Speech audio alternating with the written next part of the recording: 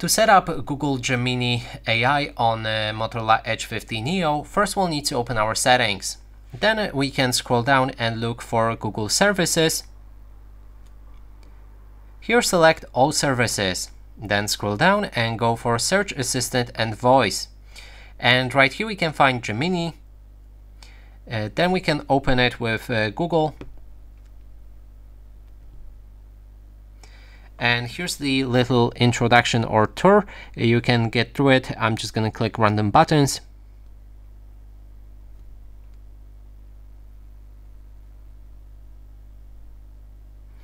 Or actually, let's skip the tour so we can get to the setup. So during the setup, you can scroll down and read through those things to learn more. Then we can click continue, use Gemini.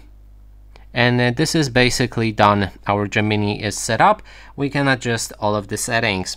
You can control how you share chats and responses, and then it will open your browser, and you can chat with Gemini right here. Then there's the Gemini voice. You can choose whichever voice you like.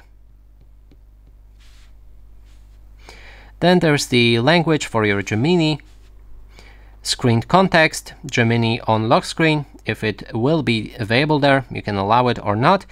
Google Assistant features in Gemini and digital assistants from Google. And that is basically how you set up your Google Gemini.